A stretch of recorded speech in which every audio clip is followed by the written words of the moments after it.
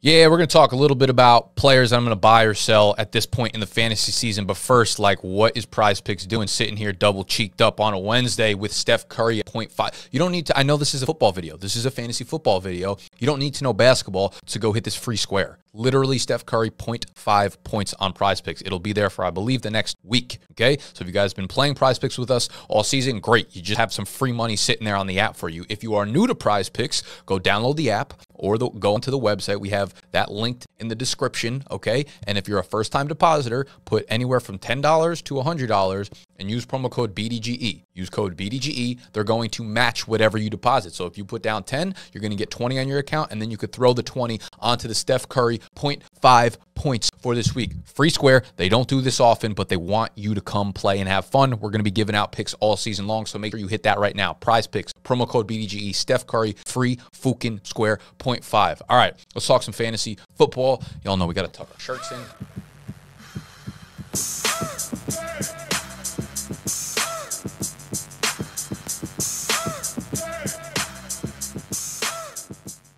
We're getting to the point of the season where we know a lot about players, we know a lot about depth charts, we know a lot about talent, we know a lot about surrounding situations, but more importantly, we're starting to get a feel for the defenses in the NFL. So we know, a lot of people do the strength of schedule stuff during the offseason, during the summer, and it feels like a waste of time because you never, defenses that are number 7 in the previous year are going to be 17, but it feels like a lot of pointless words and breaths being breathed, okay? And we're wasting our fucking time, but we are no longer doing that. So we're going to look at a bunch of players that I think you should either sell or buy. We actually only have one buy on this video, I believe, based on end of season schedules. When you get to the playoffs, they're just not guys that you're going to be tempted to throw into your lineup, although they might have some big name appeal attached to them. So the first player I want to put on this list that we are going to sell is Mr. DK Metcalf. I don't want you to forget about the first 3 weeks of the season when he had 36, 35, and 64 yards. I'm not going to say he was unusable, but he was bad. And we're like, fuck, this is what we thought the Seattle offense was going to be. Then he had a 149-yard game in week 4 against the NFL's worst defense in Detroit, right? And I get it. Geno looks great. But let's be real here. It is Geno Smith. So when we look at the schedule down the... Man, I forgot to put all my lights on right now. I'm about to go do that. Boom. Boom. That's dead. He dead. Why are all these dead? What is this? I can't work like this. He not dead. Fuck it. We ball. So we look at the last 3 weeks of the season.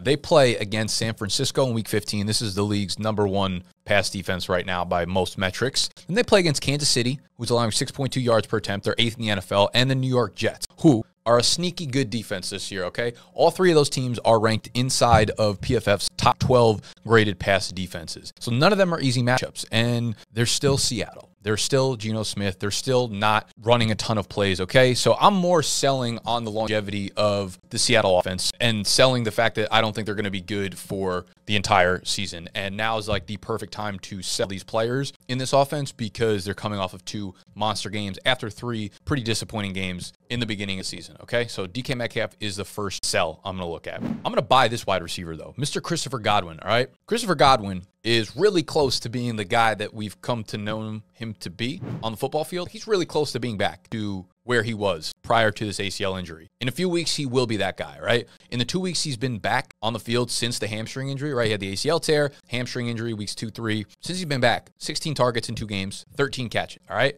In weeks 16 and 17, they play against the Cardinals and the Panthers. That is your fantasy football playoffs right there against 2 of the worst defenses in the NFL, the Cardinals and the Panthers. Chris Godwin is, when he's in the lineup, the Tampa Bay Buccaneers throw the ball at a very, very high rate. Brady feels comfortable because he has a real underneath secure blanket, and we're going to see a ton of games where Godwin's 9 for 90 and a touchdown, 8 for 70 and a touchdown, 11 for 140. Those are the games that we're going to start seeing from Chris Godwin as he gets healthier and more explosive. So you're buying Chris Godwin right now. And then you're selling these 2 pairs of running backs. There are 2 offenses that have just miserable end of the season, last month of the season schedule. Okay, the first up is the Packers running back group, okay? And we're probably going to have to wait for A.J. Dillon to have a big game if we want to sell him, but they play the Jets. They're at home this week, 7-point favorites, so maybe this is the game they get more involved. We heard Matt LaFleur come out and say that we need to get them a little bit more involved, so maybe they change the game plan a little bit, and Dillon does Dylan things, or what we wanted him to do this year. Here's the thing, the last 4 weeks of the season, okay? So you're saying, oh, I'm fighting to get in a playoff spot, right? I got Dylan, I got Aaron Jones, whatever.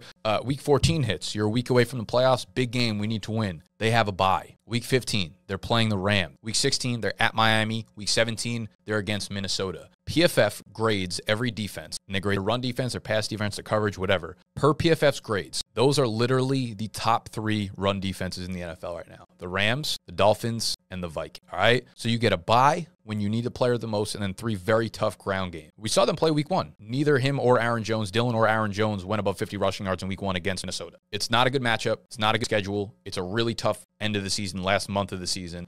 So the Green Bay Packers are a running back group that I would keep a really, really close eye on right now because they haven't performed great up to this point in the season. Jones has had his explosion games. Dylan really hasn't. And the last month is a schedule that you probably want to get out of. Same thing with the Dallas Cowboys running backs, man. And I mean, it's not like either of them have a ton of value right now or are overvalued to the point that you could really get rid of them. But these players are more so that you know at the end of the season they have really tough schedules. So throughout the next, 3, 4, 5 weeks, when they have their explosion games, you should be keeping that in mind and saying like, oh, he just went nuts. I know that he's going to be a tough player to play when that championship game comes around, when that semifinals game comes around, when that week 14 game comes around. I need to win to get into the championship or get into the playoffs. Those are guys you got to keep top of mind that you should be moving. All right. Dallas Cowboys, the last 5 weeks of the season, Indianapolis, they play Houston, Jacksonville, Philadelphia, Tennessee. Now, Houston's obviously like a cakewalk matchup. I'm sure Zeke will have 24 carries for 92 yards. Tony Pollard will break a big play. But Indianapolis, number 6 run defense in the NFL. Jacksonville, number 8. Philly's top 10. Tennessee is top 5. Those are 4 out of 5 really, really tough ground matchups. So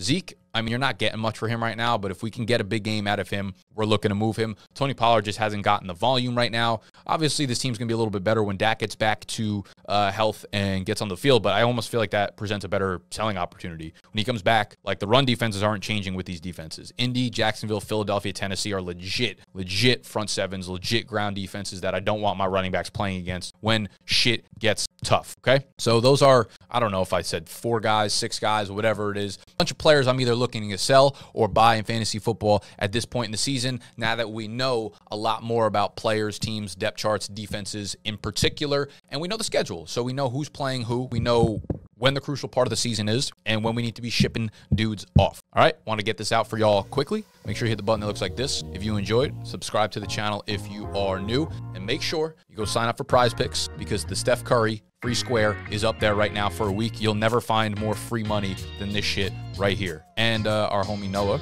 More Parties will be doing his PrizePicks plays for Thursday Night Football as he always does tomorrow. I love you. I'm out of here.